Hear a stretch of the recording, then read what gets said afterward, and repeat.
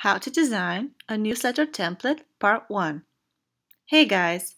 Today we will show you how to design a fresh and colorful newsletter using Photoshop CC. This template can be used for any of your email marketing needs.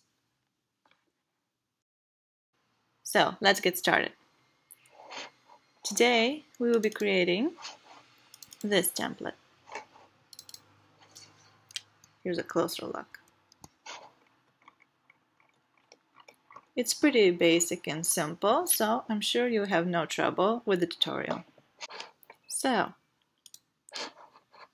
open your Adobe Photoshop and let's begin with creating a new document. So, from File, New, let's name it Email Template Tutorial Part 1.